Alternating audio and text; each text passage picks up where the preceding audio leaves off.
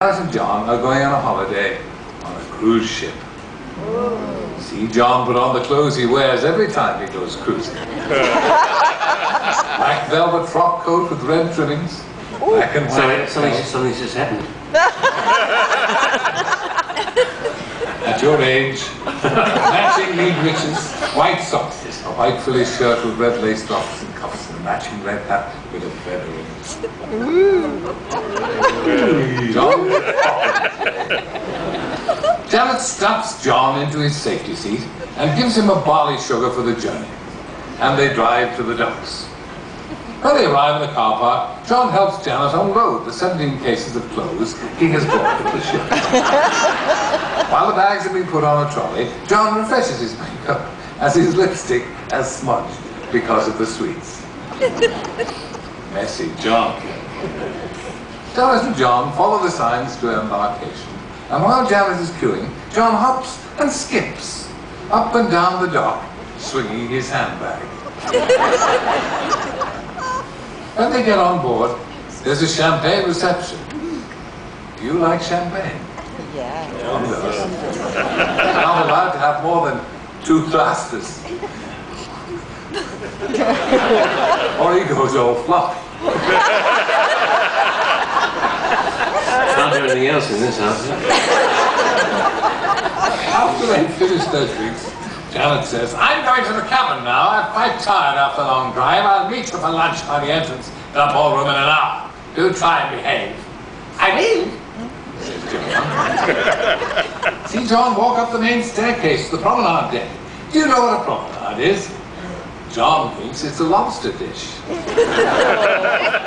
While John is practicing his best salty sea dog walk, he sees Mrs. Biggerdike. "Hey, old fluffy whiskers," says Mrs. Biggerdike. Mrs. Biggerdike is from Yorkshire. Yay! See Geoffrey Boycott. Mrs. Biggerdike says, "Nice to see you on the trip again this year. Have you brought enough clothes this time? I'm sure I saw you wear the same outfit for 3 hours last year." Funny, Mrs. Biggerdike. John says, "Yes, thank you. I've 17 cases this time. Are you going to be in the cabaret this year?"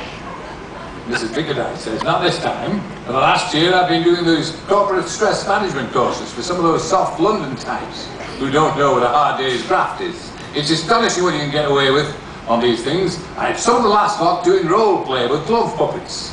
I brought my SpongeBob puppet with me just in case. You're more than welcome to play with it if you want. I'm off to bingo now. See me later." See John wave goodbye to Mrs. Biggerdike and hop and skip along the deck. Oh dear. John sees Melanie Frontage. Ooh. "Hello, Johnny," says Mrs. Frontage. "Hello, Mrs. Frontage," says John. "What fun." The people out there have no idea. People out here have no idea. Melanie Frontage has a special shop selling helpful things for married people. See the black windows. John says, I didn't know you liked cruises." And Melanie Frontage says, "Yes, I have some friends in the crew.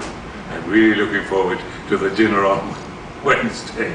And they have a special big seafood supper with a lot of winkles."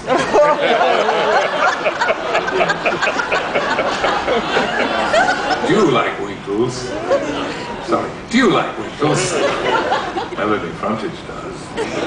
John says, "I like the food, but the drinks are very expensive." Melanie Frontage says, "Yes, they are. I always bring my own bottle of Grand Marnier in my bag and top up my glass under the table. You're more than welcome to join me for a drink at dinner if you like." "Thank you," says John. Soon it's time to meet Janet for lunch. See John skip gaily down the stairs to the ballroom. Soon Janet arrives and Janet says, "Have you been a good boy?" "Yes," says John. "I saw Mrs. Biggerdike. She's telling me all about the new service she's providing. She does executive relief with a SpongeBob glove part and said I'd be welcome to try it out later." Then I saw Melanie Frontage. She said she had friends in the crew and was looking forward to trying the huge Winkle supper. And said that if I wanted, I could join her for dinner and liquor under the table.